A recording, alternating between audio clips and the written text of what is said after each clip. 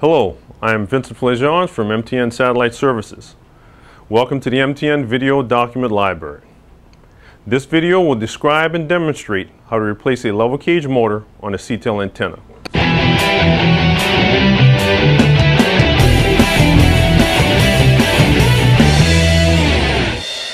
The level cage houses the 4 sensors for the antenna. The level cage motor drives the level cage. The tools that will be needed are a number 2 Phillips screwdriver, a 7/64 Allen key, a flat tip screwdriver known as a tweaker. Start by powering down the antenna with the breaker box at the base of the antenna.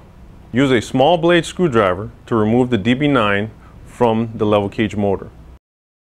Use a Phillips number 2 screwdriver or an Allen key to remove the level cage motor.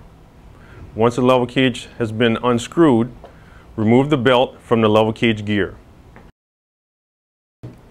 Install the new level cage and replace the screws. Keep the screws loose on the level cage motor. Pull the level cage back to tighten the belt. Once the belt has been tightened, tighten the screws. The belt must be tight, but not so tight it restricts the movement of the level cage. Be sure to reconnect and secure the DB9 when replacing the level cage motor. Power up the antenna and observe that the system initializes properly.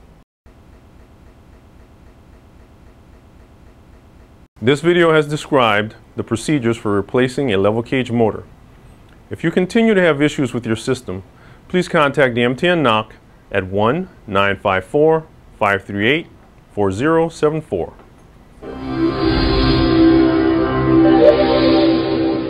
T-Mobile.